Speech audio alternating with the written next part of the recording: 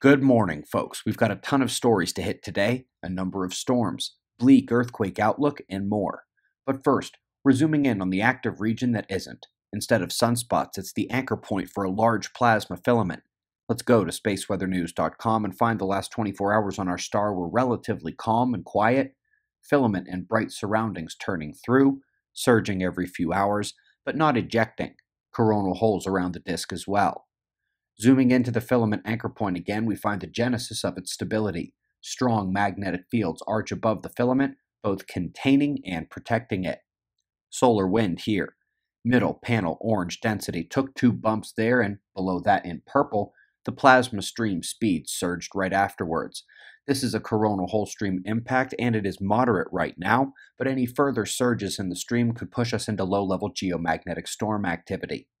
The culprit is the departing coronal hole on the right. Next one's already visible incoming, and it's worth noting that today marks the entry into the earthquake danger zone we've been discussing. Not expected to peak until early March, this is the forecast we made nearly 1 month ago now. Let's go to the weather. Strongest storm on Earth hasn't felt like moving much.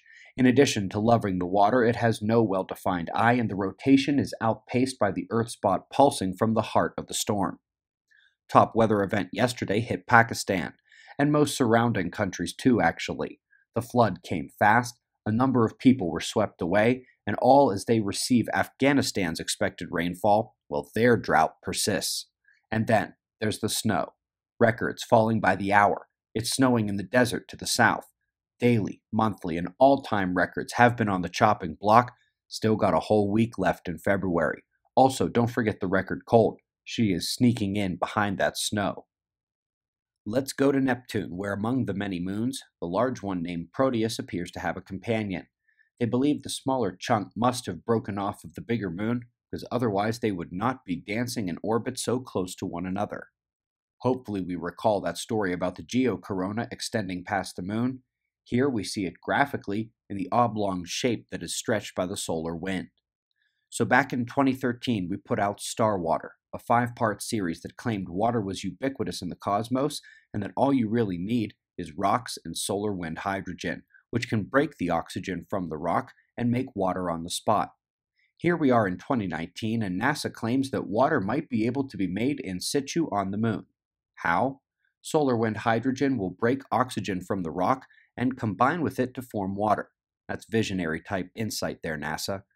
This will help you sleep at night. All the known asteroids we've tracked, but importantly today, one of them, a binary asteroid system, is due for a visit by the ESA. Link is below. According to the AGU, we are on the precipice of an atmospheric chemistry epoch. If we hit it, we'll rejoin a time period of life explosion on Earth, especially in the plants. Good articles sent our way describing how CO2 is helping the adaptation of many plant species, including their use for larger growth and larger leaves. And hopefully we recall the greening look we got last week. This one zoomed in on Alaska and showing an increase in vegetation, but a note of frustration, if I may. In the course of gathering this data, surely they got data for Northwest Canada as well. How hard would it be to show it? Last but not least, M33. A stable galaxy with little chaos of any sort, except when they go look at the stellar motions and central structure of the galaxy, they cannot make heads or tails of it, no matter how they spin the halo, inner gas content, stellar motions, explain away the lack of a bar. They just cannot get the lambda cold dark matter model to explain M33, to their dismay. We greatly appreciate your support. We've got wind maps and shots of our star to close. We'll do this all again tomorrow, right here, but right now it's 4:30 a.m. in the new Valley of the Sun. Eyes open, no fear. Be safe, everyone.